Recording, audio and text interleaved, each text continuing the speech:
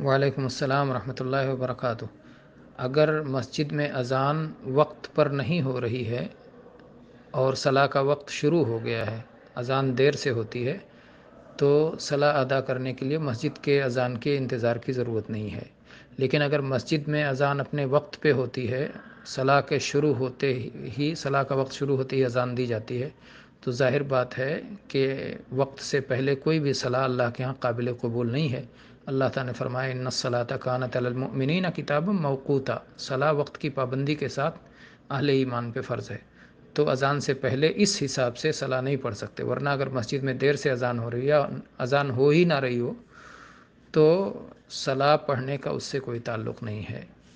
वल्लाहु ताला आलम। सल्लल्लाहु अलैहि वसल्लम।